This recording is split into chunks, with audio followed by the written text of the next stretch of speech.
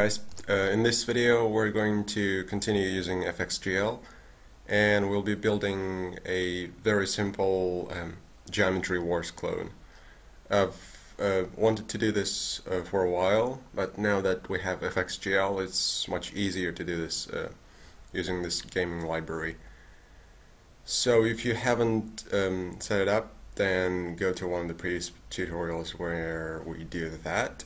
Or if you're familiar with adding custom libraries to build path, which is basically right-click properties, build path, and adding a jar file, then do that instead. So you can download it from the link which will be in the video description. And yeah, that's it. So today's tutorial is number 20. Create a package for this tutorial, as always. Name it FXGL, name the class FXGL Wars app, and yeah, we'll continue from there. So these are the imports for today, and the code is just under 180 lines, so it's not bad. We're gonna have those fields, last time enemy spawned, last time shot, and before actually we do that, short demo. So this is what we're going to have. This is the finished product. It is very simple, but has the basics of a Geometry Wars game. So you have enemies floating around, going after you, and you're able to shoot them. So when you shoot them, you get points, which are here. If the enemy hits you, then he dies, but the points the 1,000 points is subtracted from your score. So yeah, that's that. Okay, we're using FXGL 0.004, so it should, yeah, it is there. Yeah, so last time enemy spawned, last time shot, these are the values to keep track of the time, basically, when we did a certain action. Integer property score to keep our score, reference to our player, and a random object to generate random values. So the first thing we need to have, obviously, the starting point. So just do this as always. Then init settings, pretty straightforward. We set width, height of the window pane rather than window frame. Set title to the window and version of the application. These don't really matter. In init game we have, yeah, that. So we've created our player instance. We initialized it. Now we are going to position the player. So that's set X and Y. Use physics means that this object is now able to participate in collision detection, which we will need later. This is basically the graphics of our player, so rectangle 40 by 40, and we set color to the rectangle blue. Finally, we set the graphics for the player, and then we add player to the list of entities. If you don't do that, then you won't see the player, and basically player won't be a part of the game. These four things are the key press bindings for keyboard control. So you have WASD as always, and when this particular key is pressed, then this will be executed. And because it's a key press binding as opposed to key typed binding, this will always be executed as long as this key is pressed. So W moves the player up, S down, A left, D right, so it should be pretty straightforward. Translate basically means move.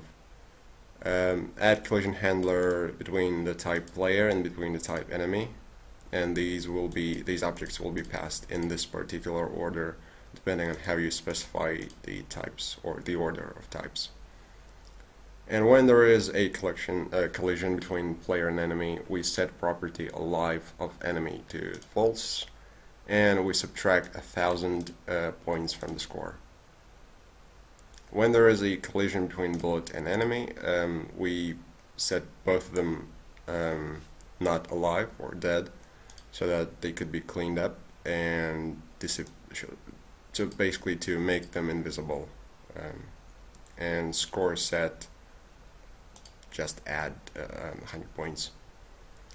User interface is just a single thing. We're going to have text, which is this here, score. So when you hit enemies, you get points.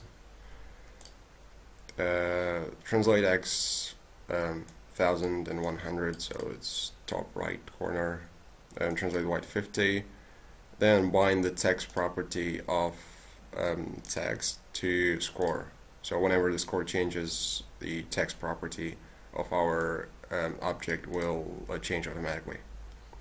And finally, we add this UI object to the list of children of UI root.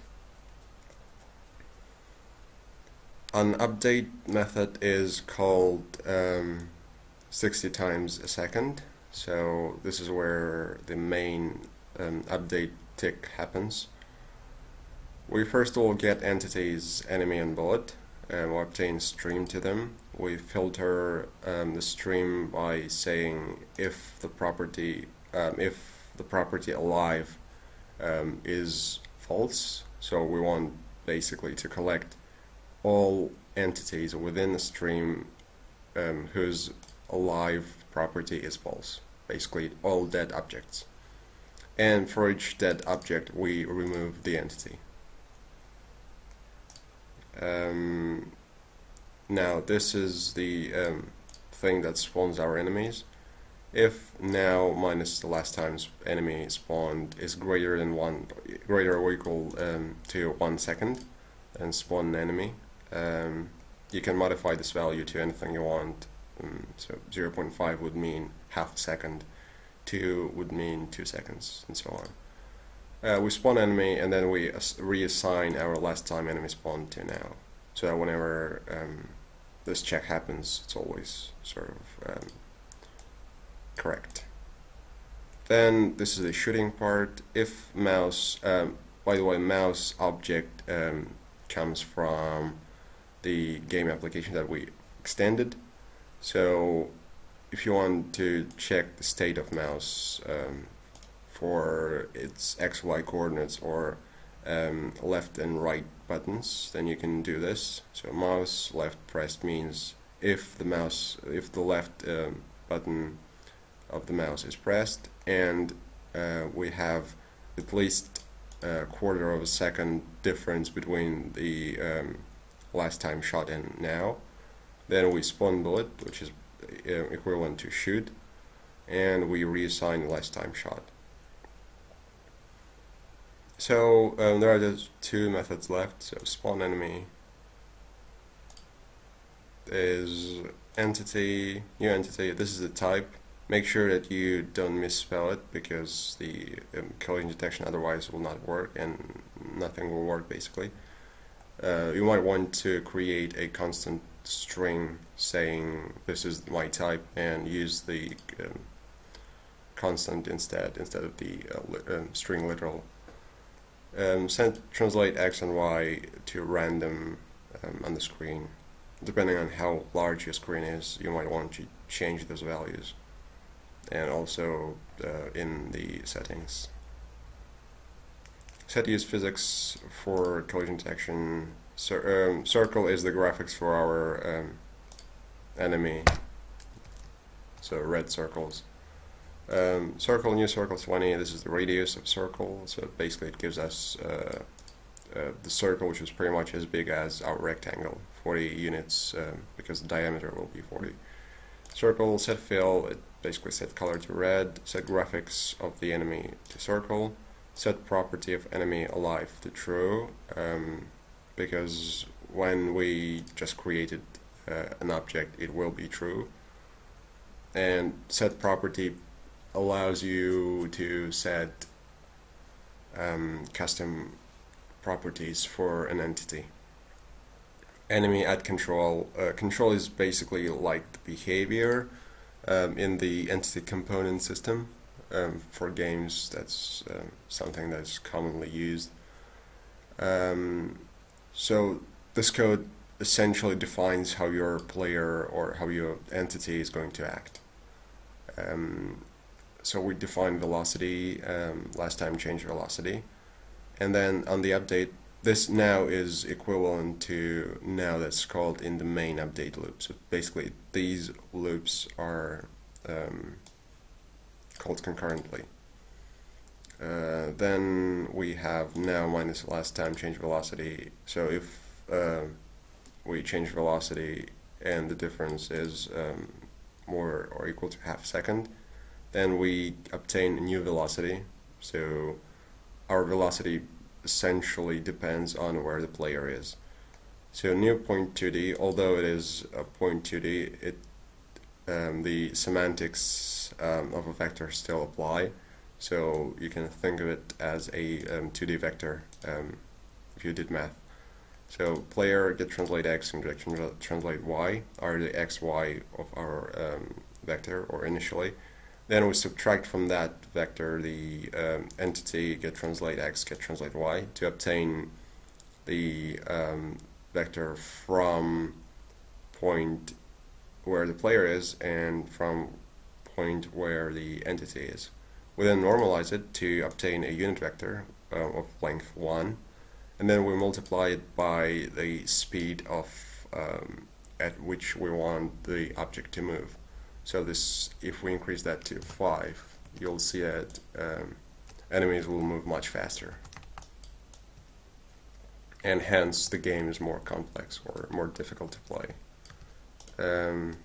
So yeah, last time change velocity. Now again we do the same trick with time, and if not within this if statement, just translate using the velocity x and y. Finally, we've created the entity. We set all its properties. We added control to it, and we add it to the list of entities of the root. So spawn bullet is where we shoot. So entity bullet, type bullet, translate x, where we position the bullet, is essentially the center of player. So we get translate x and y and add 20, which is half of width and height of the player. We set use physics for collision detection, set property alive. We obtain the vector because we do that outside of the control, because we don't really need to do this all the time, because the trajectory of bullet doesn't change depending on time, it just moves in one direction when it was shot. So you do the same thing. We get x and y of the mouse, subtract where the bullet currently is, we then normalize it and multiply by the speed of the entity, which is 8. You might want to increase the value. So bullet set property vector, basically velocity. We do that so that we can then obtain this in the control. So the idea is that this control could be a class as opposed to being anonymous class. So it could be something like bullet control and be in a completely different file. This stuff is basically to make sure that we've rotated the object correctly, because if you look at the game, the bullet will change its rotation depending on where we're shooting it at. And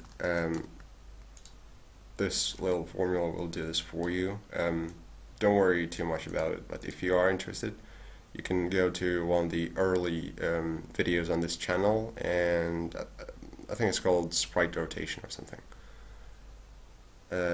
So yeah, add control, new control. This is the behavior of a bullet, or how it moves, or what it does. So we obtain velocity from property entity. Entity is the thing or the bullet that will be passed back on update. So it is like a double callback. we add control to bullet, and then this entity is the bullet that is being passed. So if you want to, you could have created a single instance as opposed to creating new control for every single bullet. You obtain vector, which is this object that we assigned to our bullet. We then translate entity by this velocity, and this is just a simple check where to destroy our bullet because it went so beyond our boundaries or screen boundaries. So less than 0 means it's to the left, or y less than 0 means it went to or beyond top, and it will then be destroyed. Otherwise you'll have too many objects, and you don't want that. Finally, the graphics. Our bullet is represented by a rectangle of width 10 and height 1, color black, and yeah, that's it. So in this tutorial we covered how to do very simple, extremely simple version of Geometry Wars. You could extend this application by adding, well, you could do boundaries check for a player, for example, because currently he can go away and go beyond the screen boundaries. You could add different types of enemies, like ones who pursue you and the others which move randomly, but the ones who are chasing you will get you more points or something. And also, when enemy hits you, you might respawn as opposed to just getting your points decreased. There are a lot of things that could be done, and in the previous tutorial we did resource loading, like assets, like textures and audio using FXGL. So you might want to sort of add that to that as well. So you'll have texture graphics as opposed to just shape graphics. And yeah, thanks for watching.